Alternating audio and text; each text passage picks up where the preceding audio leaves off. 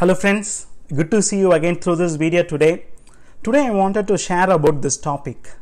This is the title of this topic. Let us not lose our joy by trying to make everyone accept us. Let us not lose our joy by trying to make everyone to accept us, right? See, today in the world we all try to please somebody, right? Like, or we always want everybody to accept us, right? Like, whether we are doing a small work or whatever that we are doing, we want people to approve our work, or we want people to accept for what we are doing, right? So that is quite common for a human mind. But I wanted to share one important truth, like giving some examples today from the scripture, that how when we are focused too much on trying to win others, or when we are focused too much on trying to make others to accept us, many times we will end up in losing our joy.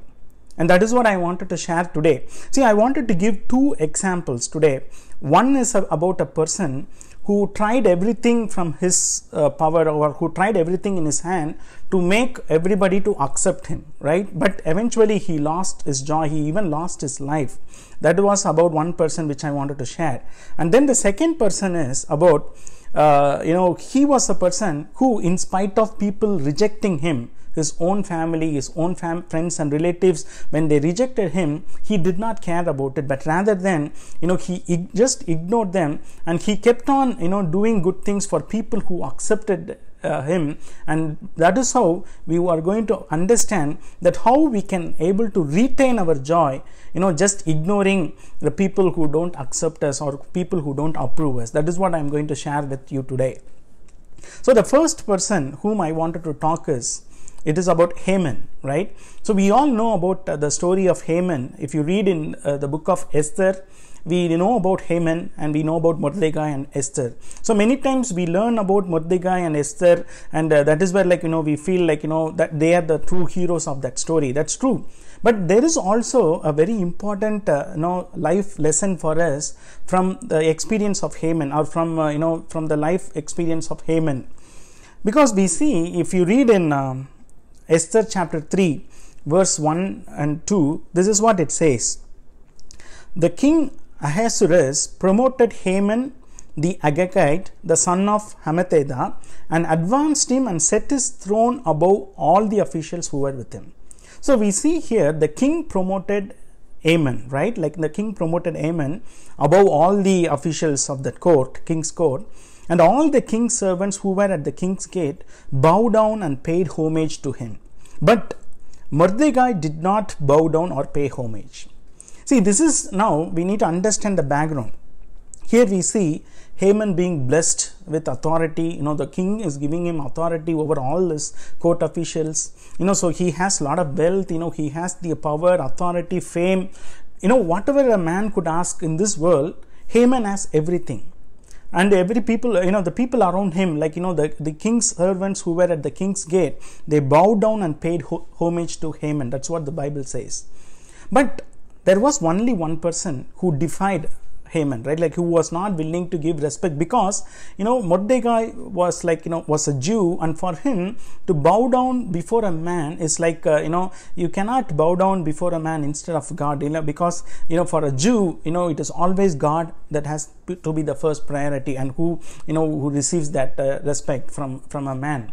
So what happens now? Haman, after getting all these benefits, after being in receiving this authority, power, and the respect from every people, now what happens? If you read in Esther chapter 3 verse 5, when Haman saw that Mordecai did not bow down or pay homage to him, Haman was filled with fury. See, this is the biggest, this is the turning point that triggered the collapse for Haman, right? Because imagine, on one side, Haman blessed with such power, authority, influence, the wealth, and whatever a person can ask in this world, he had everything. But there was only one thing that was not happening for him, which was like Mordecai was not bowing down to him. So now just Haman could have easily, ignored Mordecai, because he had everything. He had the authority, other people are respecting him. So, just what is the matter with this one particular guy? He could have just ignored, and he could have enjoyed his life. He could have just stayed on the authority. He could have be with his family, enjoy the blessings, whatever he had. But instead, he chose the wrong path, right? What he did, he was trying to make Mordecai to somehow bow down to him. And in that event, what happened? He was filled with fury, and one after another, he started to devise some kind of a plan, all wicked plans to somehow pull down Mordecai, or somehow make Mordecai to bow down to him, or even eliminate Mordecai and his, group of people. And eventually, we know what happened. Whatever the plan that Mordecai, plotted against him, whatever the plan that Haman plotted against Mordecai, so eventually, Mordecai was was able to come in the favor of king, and we see Haman lost his life. He even died. He was even hanged on the same tree pole which he was getting ready for Mordecai.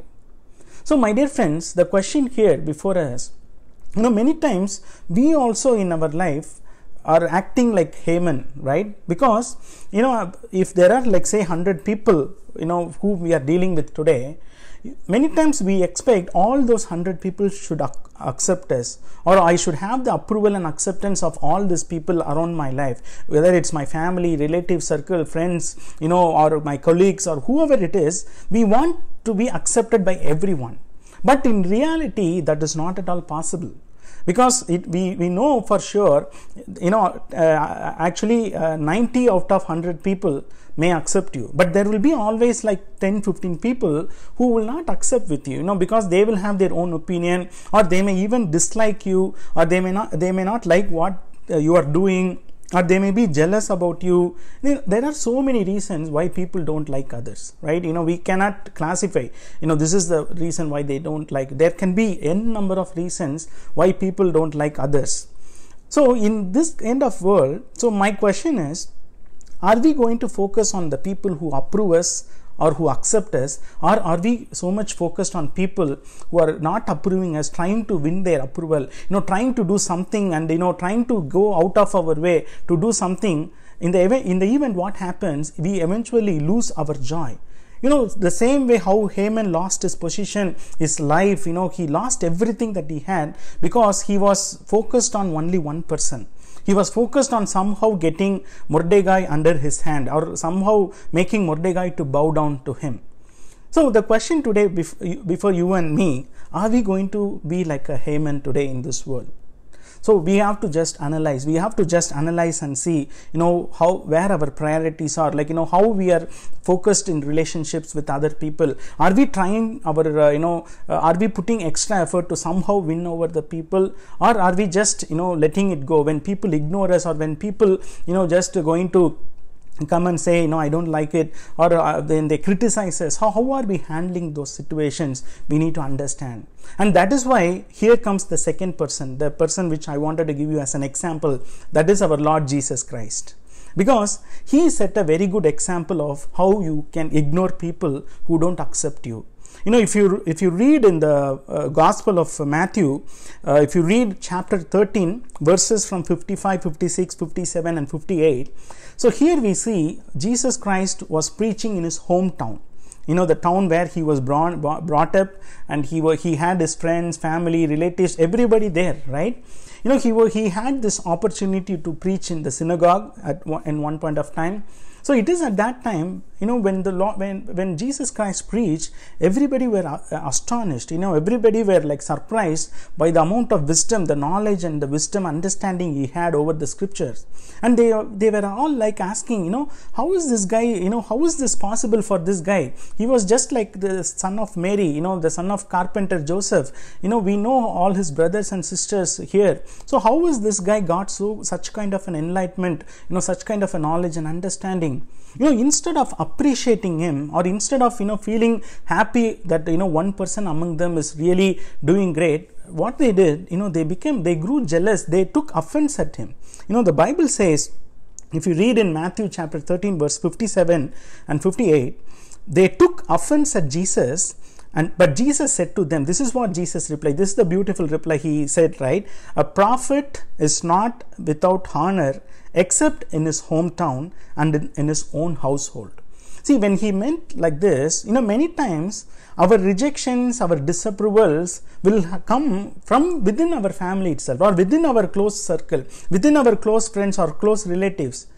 So that is why sometimes we become so burdened, or we become so kind of worked up, and we want to somehow get their approval, and we strive, we lose our joy, we put hard work, we put a lot of unwanted effort trying to win the people who we can never win. That is what we need to understand today. See, Jesus did not, when he knew for sure that his hometown people, that his family, his own family and relatives are going to reject him, he did not lose his joy because of that.